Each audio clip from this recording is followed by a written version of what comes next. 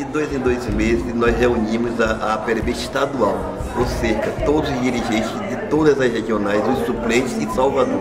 Isso faz com que a gente faça uma atualização política e crie encaminhamentos que vão dar conta dos desafios da APLB Sindicato e do movimento sindical. Então, é muito importante, muito produtiva, vale a pena estar aqui porque nós saímos renovados. Na conjuntura adversa que nós estamos vivenciando, é muito importante que os trabalhadores em educação sentem para discutir, se organizar e se preparar para o enfrentamento.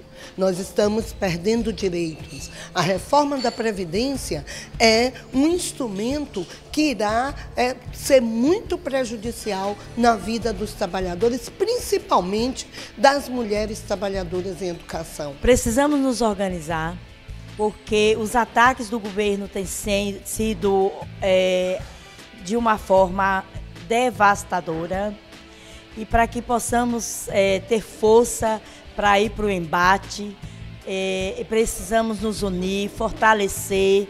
Visto que o governo tem retirado recursos, dizendo ser um contingenciamento, mas não é, na realidade ele está cortando investimento nas universidades federais e mais de R$1 bilhão na educação básica. Então os trabalhadores têm que estar unidos, unificados para resistir e transformar esse país em um país que realmente mantém a democracia e investe em educação, que é o pilar de construção de uma sociedade. Então, sem educação e sem unidade dos trabalhadores, realmente a nossa sociedade irá ficar prejudicada. Nós esperamos que essa reunião resulte no fortalecimento de nossos dirigentes em todo o interior do Estado e que nós possamos efetivamente combater essas medidas que trazem nitidamente o retrocesso à nossa educação. São várias coisas que vêm acontecendo e a gente está se organizando para poder estar preparado para lutar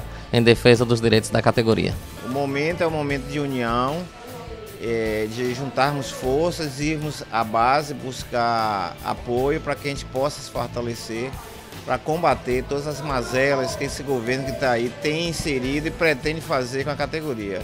Então acreditamos que através da luta, com a união de toda a categoria, nós estaremos mais fortes. É isso aí, firme na luta.